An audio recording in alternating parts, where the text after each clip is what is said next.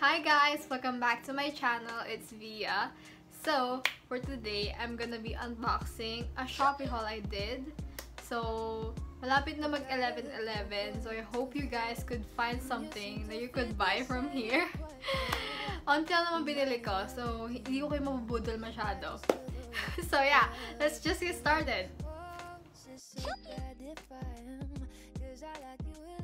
The first thing that I got is the infamous TikTok pearl necklace. Yung, as in, may can siya, tas may pearl. Basta yun!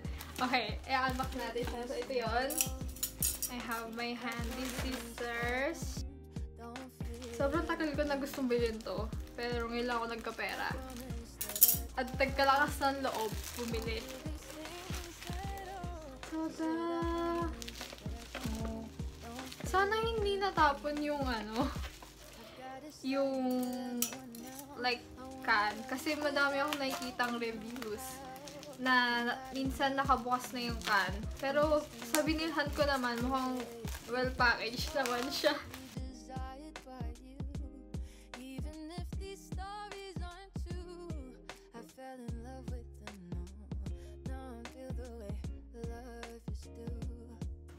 Here she is! The infamous TikTok necklace. So, let's open this together. Sorry kung ganyan yung ilaw. Like, yung mga halaman kasi. Tsaka yung tripod, nakaharang. So, ayan. Ito siya. Ito yung necklace. So, buksan na natin para makita natin yung pearl.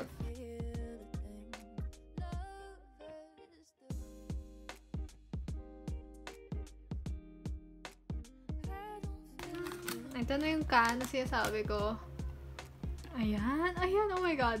Oh my God. Okay. So, hindi nakalabas yung pearl. So, it's safe.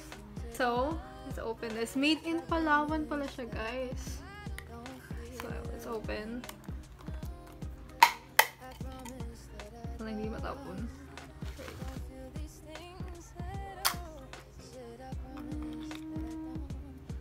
Hey! Hey! Hey!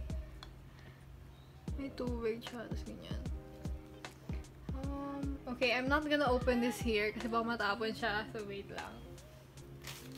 Oh my God, well, I couldn't open it properly, pero ito na yung pearl. It's white, so white means for health.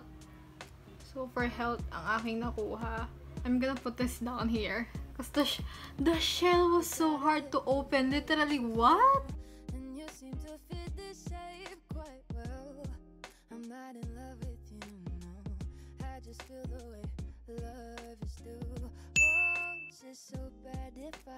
So for the next item, I bought a collect book.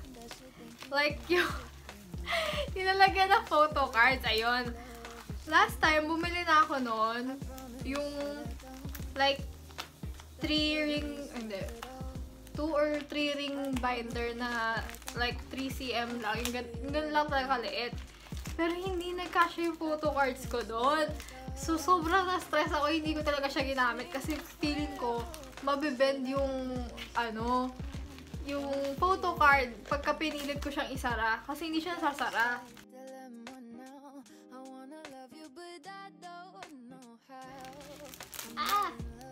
So, here's what it looks like. Affected ba? Ay, hindi. So, parang may heart siya. Ito, libre siya doon na parang pwede siya ilagay dito.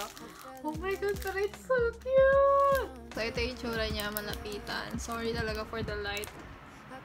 It's getting dark. Anyway, let's unbox it.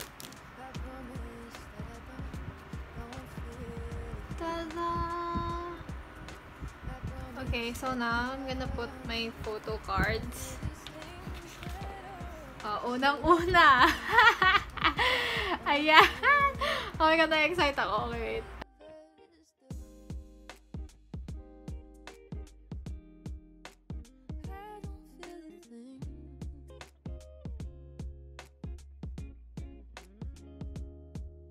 Okay. There we go. Ayan sila.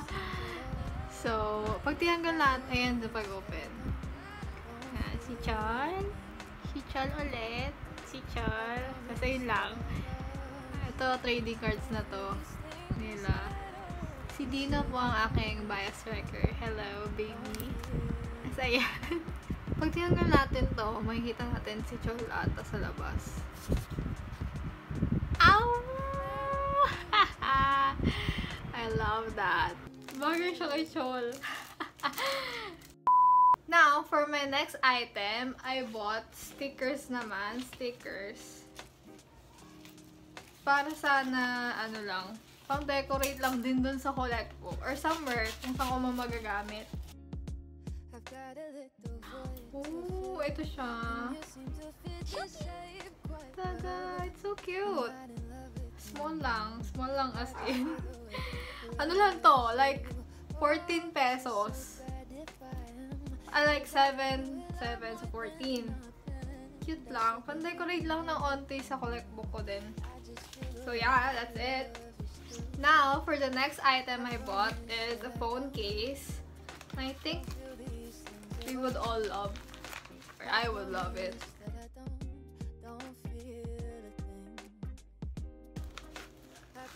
Tata! Oh my god, ang cute! Ito naman yung phone case and the pop socket. So, lagyan na natin siya dyan. Nakakita ko to parang uso siya sa Korea.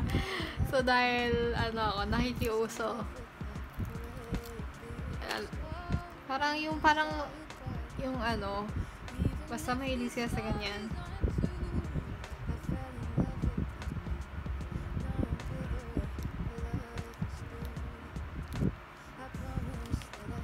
Tada! Ganyan. I'm gonna put it on my phone later.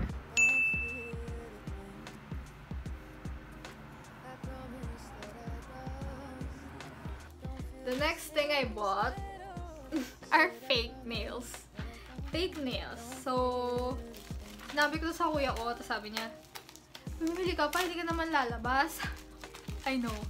Pero, gusto ko lang talaga, parang, alam mo yun, parang kahit nasa bahay ka na lang, presentable ka pa rin. Kahit sa nails mo lang. Ayun. Kaya nga nagpakulay ako ng buhok na orange. Na medyo lanta na. Hindi na masyadong orange. Pero ayun. Ito siya. Tag. Pero ganun. So, I'm gonna put it now. Nag-cut pa ako ng nails ko para dyan. At nasira nga yung nails ko sa pagbukas ng clam. So,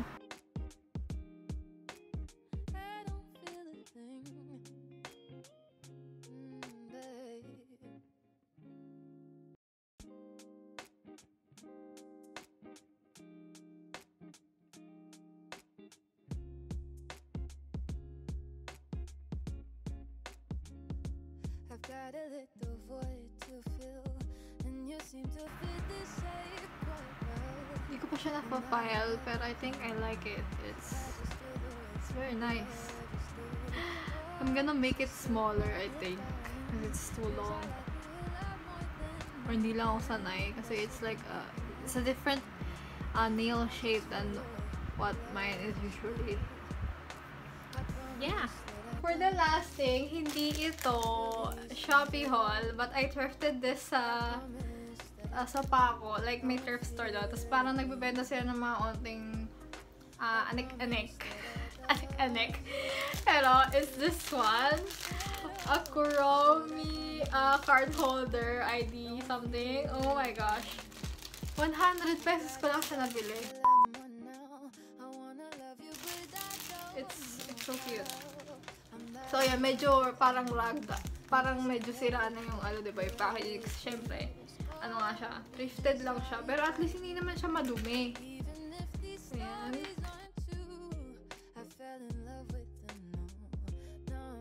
Tada! Oh my gosh. So, ito, parang mahaba siya ganyan. Ito yung, ayan yung niya. Tapos ito yung likod. Lagyan ng ID. Wala, ang cute lang niya. Sobrang na-excite ako nung nakita ko to. Parang, oh my gosh. Magkakaroon na rin ba ako ng card holder? Ayan, medyo may mga ganito siya. Like, natatanggal na yung kulay. Pero it's fine. At least, basta natutuwa lang ako na hindi siya ganun kasira. Ayun. Kaya kinuha ko na siya talaga agad. Yeah, that's it. So, that's it for my Shopee haul. I hope you guys like the stuff that I got. Na baka mabili niyo rin for the 11/11. So, yeah. Thank you guys for watching and I'll see you guys soon. Bye!